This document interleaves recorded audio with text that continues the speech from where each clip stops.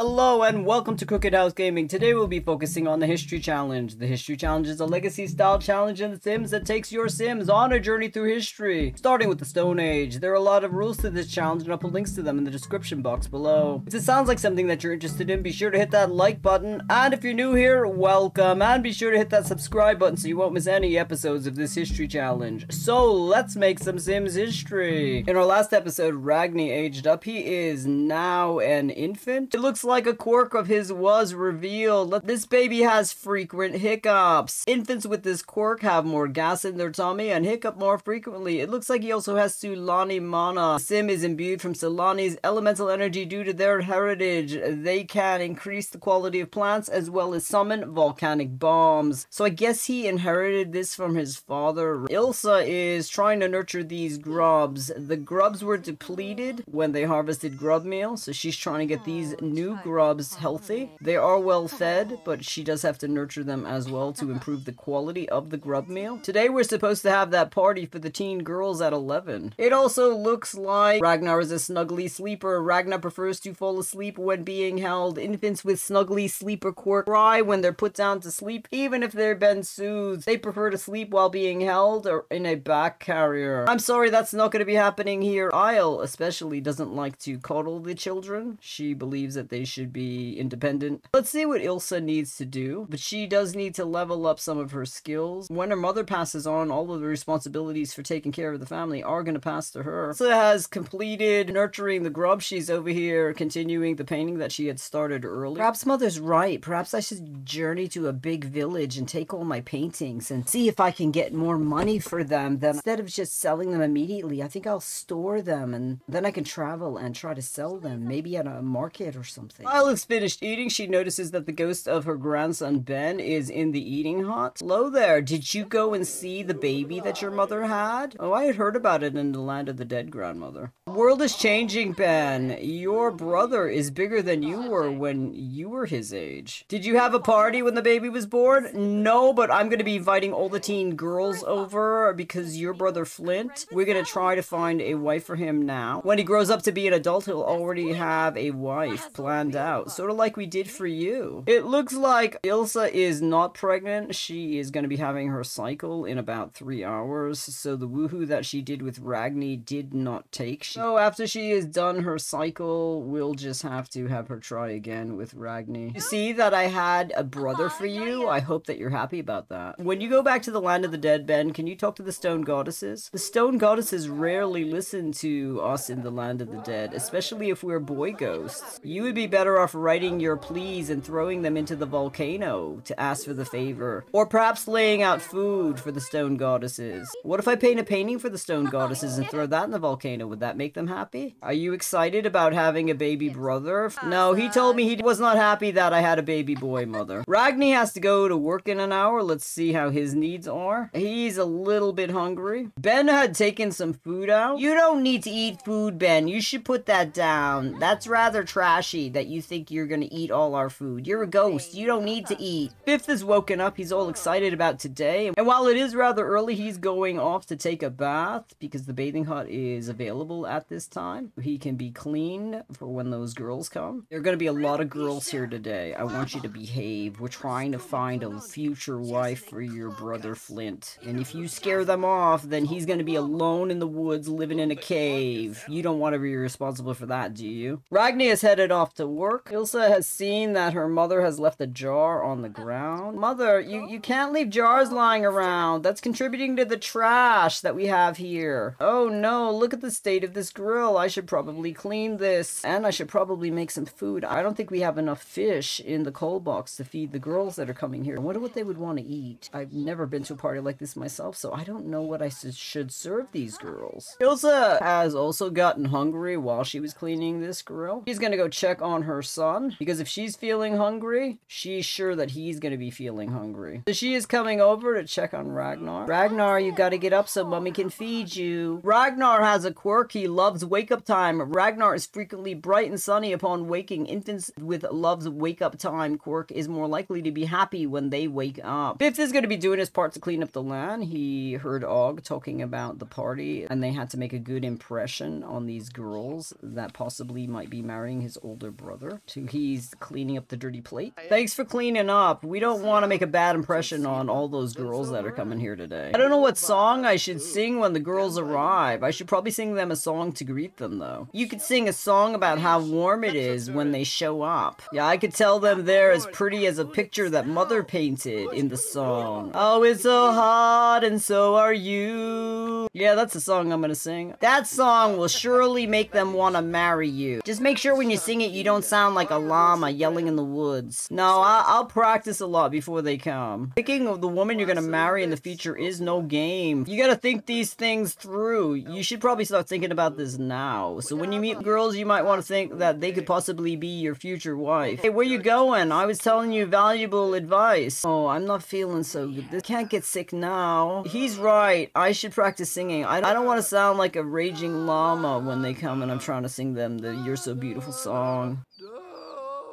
Looks like Ilse put Ragnar on the playmat. He is fussing, he's really tired, but he is looking at the toys. Ragnar has unlocked the reach milestone. What's that? Ragnar started moving his little arms to reach for nearby objects. Now he can ask for toys and play with the playmat toys. Ragnar has learned how to adeptly use his fingers. He is making some progress in learning how to use his arms and legs. Most likely due to Isle helping. Flint has acquired the singing skill. Now, Ilse saw her mother doing something with Ragnar. Right, I think she was telling you to use your arms and legs. Come on, Ragnar. We have to do what grandmother said. You gotta use your arms and legs. Come on, you can do this. I saw my mother doing this with you. Ragnar's trying really hard, but all he's getting is frustrated, trying to use his arms and legs, but they're not working. Ilse doesn't know if she's doing this tummy time thing that she saw her mother doing correctly. Lift head milestone was unlocked. What's that over there? Ragnar just lifted his head for the first time. There's so much to look at. Have caregivers practice tummy time together to unlock new milestones that will help Ragnar see the world in more ways than he can imagine. Come on, you can do this. You can get strong. You can get strong, and when your daddy comes home, we can show him what you can do. Ragnar is home from work. He's brought 160 simoleons. He's feeling energized, and he's feeling confident and sure of himself. Now, he needs to meet Sims at different locations, and he needs to work on his charisma skill. He's gonna practice his speech to— oh good, none of the women around. I'm gonna go in the hut and work on my speech. I'm sure that if I learn to be a better speaker, I will be able to persuade these women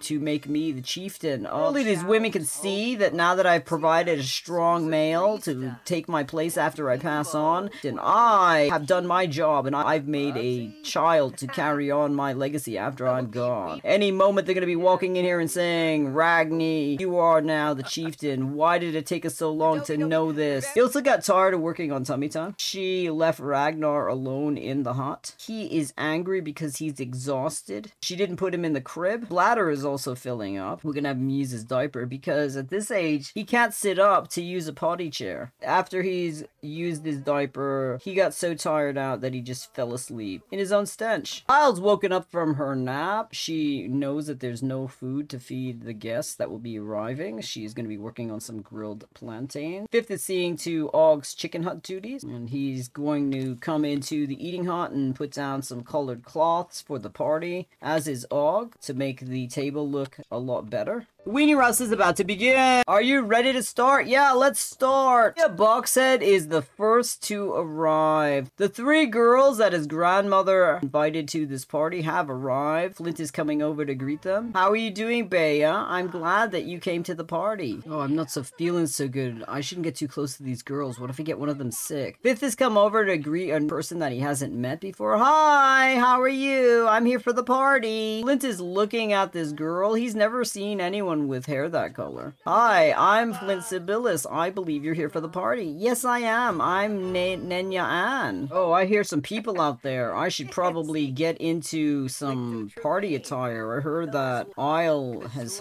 hosting a party for her grandson Flint. Well, I really don't care about this party. I should probably look like I care about this party. Kyle is over here roasting some sweet sap. The teen girls have come over to sit around the fire with her. I don't know anything about you. What can you tell me about yourself? I want to be a writer, and I want to write down all the recipes that my mother has created over the years. People around me don't think that I could make a living off of writing about food, but I know better. I know people clear their plates when my mother cooks, and those are recipes I want to save. We're gonna have him scope the surroundings to see if there's anybody he finds attractive. This would be a good place for him to scope. He's looking around at the three girls that his grandmother invited to the party. After finishing scoping the room for attractive faces, he didn't notice anyone interesting. He sees a girl over here. Her hair is as red as his brother's. He's never seen any girl with hair that color. Maybe I should sing her that song that Fifth and I were talking about. Ragni's over here. I can't believe you brought your ugly face to this party, Bea. Do you really think that Flint would want to marry a llama looking girl like you? Can't believe you constantly insult me. You're not much better looking yourself, Ragni. I can't believe that Ilse married you. Haha, that's funny that you think that. You know, I really don't care about this marriage to Ilse. I just want to take over the clan. Bea didn't like what she just heard from Ragni. I don't care what this ugly girl thinks about me. Isle is looking at Ragni. She might have overheard what he just said to Bea. I bet if we voted on who was the ugliest one, you would win. Ragni, you should just shut up while you're ahead. You don't have to be so mean. I'm gonna go look for some food. You clearly don't know how to cook. The two teens are cooking sweet sap. Flint wanted to talk to Bea, but Bea is looking for food, and she's wandered off. Og is coming in to check on the baby. The baby is hungry. Isle sees that the baby's being taken care of by Og. She's gonna go talk to the girls that she invited to this party, see if she can get to know a little bit about them, so she can make a decision for her grandson. Hey there, thank you for coming, Nana. I know you made a long journey. Did you ride on that golden llama like your mother said you would? Oh yes, I parked it out back. That's great, I'd like to see this golden llama. I didn't bring a golden llama. I swam here from the island, but you know where I live. Yeah, that llama was so clumsy, I thought I was gonna fall down the mountain on its back. There's a sickness going around the island. You two girls better be careful. Yeah, I've been feeling trashy for days. Flint has come in to the hut with the two girls and his grandmother and his brother. Would you like me to sing a song to you? I learned a song. I think songs are very romantic. I would love to hear your song. Ragnar is back over here at the campfire with Bea. Even though he doesn't like her, he's constantly around her. Perhaps he's secretly crushing on her. Oh my goodness, when did everybody leave? I must have dazed out. I think I'm gonna start cleaning up these plates before the party's over. I'll seeing the cleaning up the plates. August come in here. I'm feeling pretty fit and strong from doing that yoga. I'm sure this fish will make me feel better. Flint has come over here to thank Bea for coming. He's trying to get to know each of the girls so he can tell which one he likes the best when his grandmother asks him. But Bea doesn't want to talk to him. Yeah, you better pick one of these girls and move out soon. It's not cheap to keep you fed and clothed. So the sooner you move out, the better it will be for this family. So pick one fast. You better watch out for him. He's planning on taking over the chieftainship. It'll be a sad day in the Symbilis family if he ends up being the chieftain.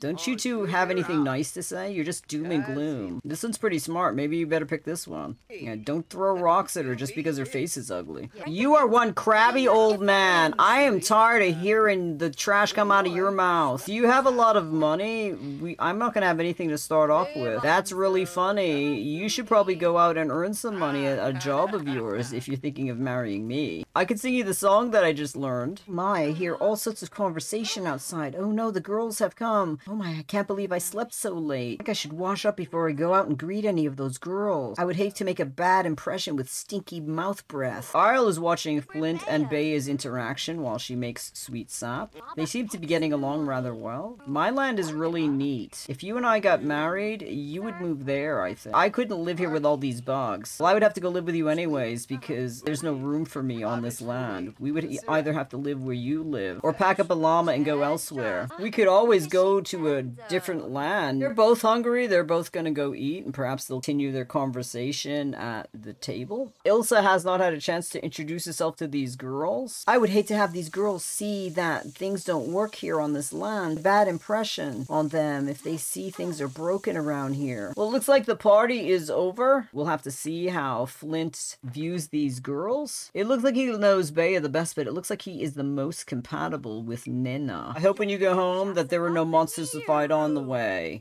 I think this party was perfect. All of the girls that I saw today were very, very shiny and sunny. Did you decide which of the girls that you like the best? Do you like Bea here? Did you like Nina? Or did you like Holly? Do you know if any of them can cook? I know how to cook. My mother taught me how to cook. I also know how to ride a golden llama. I'm also going to be the leader of the Boxhead tribe when my mother passes on. Would that work in my favor? When you think about possible wives for Flint, please keep that in mind. I'm glad that you're telling my mother the truth about your situation right away, because I really hate people who lie. I'm glad you didn't cover that up. It would be very trashy. Why should I hide that I'm going to be a chiefess someday? Did you know that your husband wants to take over this clan? He was telling me over at the fire. Did he really say that he wanted to take over our clan? I can't believe he said that to you. Has he been scheming this whole time? I think it's really neat that you found that out for me. Well, anything for you, Ilse.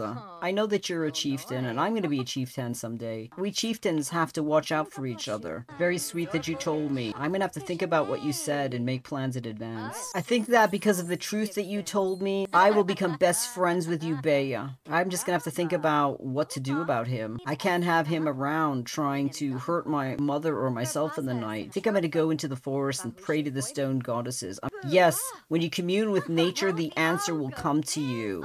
And then you will know what to do with your scheming husband. Yeah, we women gotta stick together. And he is so old, like a dinosaur. I didn't realize that when I married him. And all of his words make me so angry. It's like a dinosaur is dancing on my heart every time I listen to him talk to me. Yeah, the stone goddesses will surely give you an answer on what to do about him. I'm not feeling very good. All of the information that you just gave me is hurting my head. Bea is leaving. She's feeling really tired. Ilse is thinking about what Bea told her. I'm gonna have to think about what I'm doing. Ragni's in the hut. He's holding the baby, but she does need to have that heir to the Symbilis family. When we tried to do woohoo, it didn't take. We're gonna have to try again. So Ilse and Ragni are gonna woohoo again to try to have a baby, because when they woohooed those last 3 times, it did not work. Right now she's trying to get the baby girl child. I am gonna end the episode here. Thank you so much for stopping by our Crooked House. If you like what you saw, be sure to give it a thumbs up and hit that subscribe button if you want to follow the Symbilis family on their journey through the early civilization era. It really helps us out. Have a great week. See you soon.